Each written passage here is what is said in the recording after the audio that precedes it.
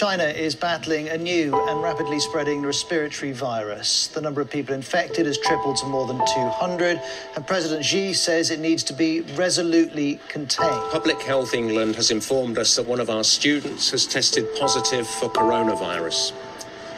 This is one of 2 individuals who tested positive for the virus in the city. We're deeply concerned both by the alarming levels of spread and severity and by the alarming levels of inaction. We have therefore made the assessment that COVID-19 can be characterized as a pandemic. The Prime Minister has announced the most drastic limits to our lives that the UK has ever seen in living memory. The aim, he says, is to save lives in this time of national emergency. The world has changed a lot over the past year. Unprecedented changes have almost become the norm. One thing, however, stands resolutely clear. The role science, chemistry, and in particular polymers have played in safeguarding and guiding us through the pandemic. From essential PPE supplies protecting the front line, to newfound therapeutics for the disease, to vaccines preventing serious illness, polymers have performed a key role in all.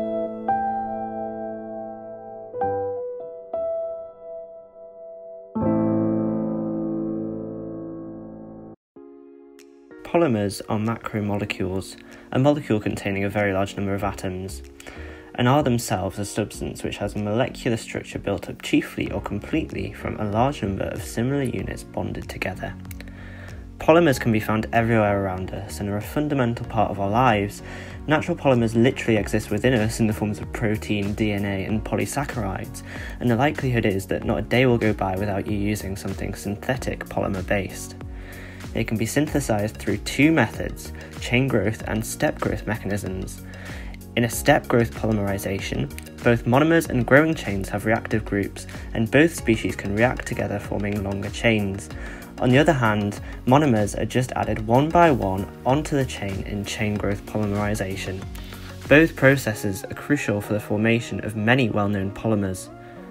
All syntheses go through the process of being initiated, where the chain formation starts, propagated, where the chain is extended through further monomer addition, and terminated, where the extension of the chain comes to an end. A few common types of polymerizations include free radical polymerizations, cationic polymerizations, which involve an electrophilic polymer, and anionic polymerizations, which include a nucleophilic polymer. Now that we briefly know how different types of polymer are formed, what are the polymers that have been weaponised against COVID-19, and how are they combating the disease? Polymers have been at the forefront of our defence to COVID-19 from the outset of the pandemic, whether this be through essential medical applications, such as medical devices and treatments, to the items of personal protective equipment, PPE, that NHS and frontline staff now wear day in, day out to protect themselves and their patients. PPE has been essential to our collective pandemic response, and it is factual to state that it saves lives. In fact, according to a recent study, further global investment ensuring all healthcare workers have adequate PPE supplies, especially those in lower income countries where it is scarcer, would potentially save 2,299,543 lives. Let's have a look at some common forms of PPE I'm sure we've all become accustomed to over the past year. How about face coverings? There's been a lot of news, both legitimate and fake, surrounding the wearing of face coverings. However, by general consensus, face coverings save lives. In fact, a report published in PubMed in the United States estimated that if 95% of the American population wore face coverings from September 2020, 129,574 lives could have been saved by 2021. Surgical type IIR face masks are commonplace pieces of PPE nowadays. Most are made from a common polymer, polypropylene, as a non-woven fabric. The monomer for polypropylene, propylene, or more commonly known as propene, is added in a chain growth mechanism to produce polypropylene. As this polymer is a thermoplastic polymer, its properties change upon heating to become more malleable and set again upon cooling. It can be melt-blown into non-woven fabric sheets. Non-woven melt-blown fabrics are porous. As a result, they can filter liquids and gases. During the COVID-19 pandemic, the price of melt-blown spiked from a few thousand US dollars per tonne to approximately $100,000 US per tonne.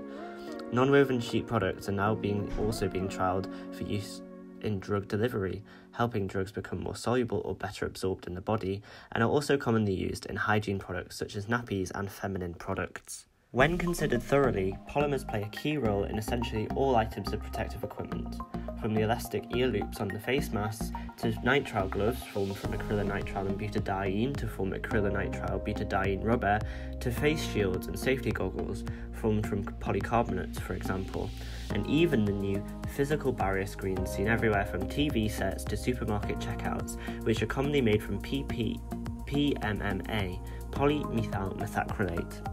Many polymers utilised in personal protective equipment are known as thermoplastics or thermosoftening plastic, a polymer that becomes malleable at high temperatures and sets upon cooling. These are polymers with high molecular weights, which when heated become more spaced out, thus reducing the intermolecular forces of attraction between them and allowing these polymers to be moulded. The point at which these polymers become more flexible is known as the glass transition temperature, or TG.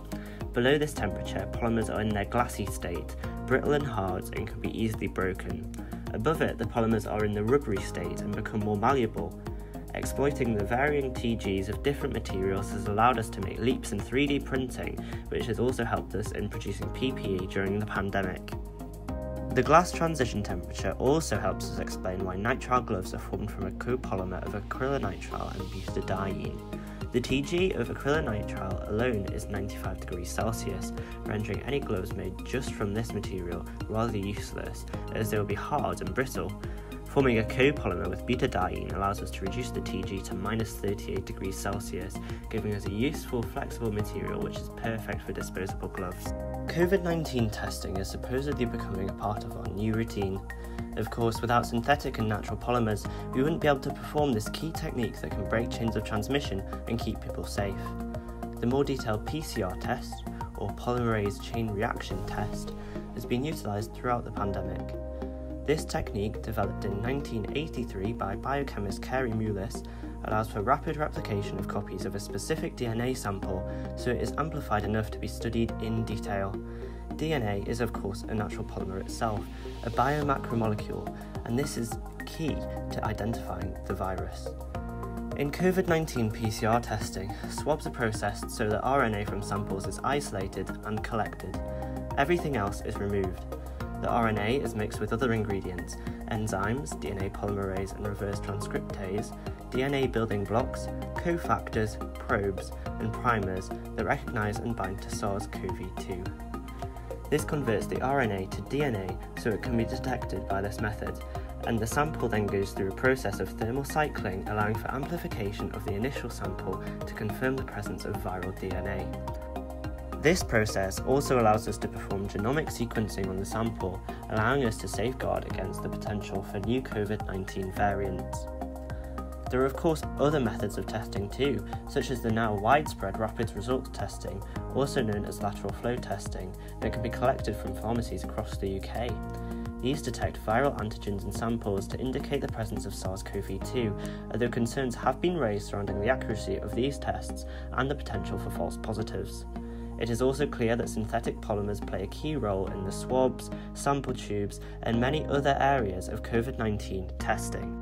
Drugs discovered as therapeutic treatments to COVID-19 such as dexamethasone, which according to studies had saved an estimated 1 million lives thus far around the world, rely on polymers such as PET, polyethylene tetrafilate, or PVC, polyvinyl chloride, for packaging to ensure the drug's continued stability and efficacy and ensure it is protected from sunlight, moisture, air and other factors that could affect the degradation of the drug. This therefore ensures patient safety. The strong hydrocarbon backbone within these macromolecules invokes the strong and durable properties needed for this purpose.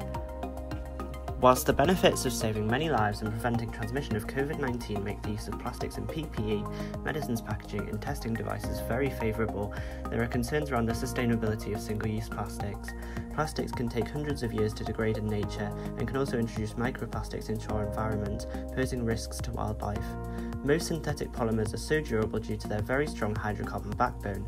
The strength of a carbon-carbon bond is 350 kJ per mole or thereabouts, so bond breaking would be unlikely to occur spontaneously. Around 86.3 million tonnes of PET and PVC are produced each year, but sustainability with plastics is increasing in some areas. Working in community pharmacy, we've recently commenced recycling medicines blister packets. Fast forward 1 year from the start of the pandemic, and the one thing that continues to give people hope is the rollout of the COVID-19 vaccine, which I'm proud to be playing a part of. An immense amount of work has gone on both in view and behind the scenes to facilitate this programme across the country and indeed around the world. One of the most groundbreaking areas of this global effort has been the introduction of mRNA, messenger ribonucleic acid vaccines, such as the Pfizer, BioNTech and Moderna vaccines, which would not have been possible without both synthetic and natural polymers. In brief, the vaccines work by injecting parts of the COVID-19 virus's RNA, specifically the part that instructs the cells what to build, which are contained in a lipid nanoparticle, into a patient intramuscularly. This instructs cells to construct the COVID-19 spike protein, which then elicits an immune response from the body, allowing the patient to build antibodies and T cells to prevent further infection from actual SARS-CoV-2. RNA is of course itself a key biomacromolecule, and the lipid nanoparticles used within the Pfizer, BioNTech and Moderna vaccines also contain polyethylene glycol, PEG, which is located on the surface of the nanoparticles and helps to stabilise the system and deliver the mRNA into the body and cells safely. There have been safety alerts, however, which directly relate to the polymer utilised in the vaccine.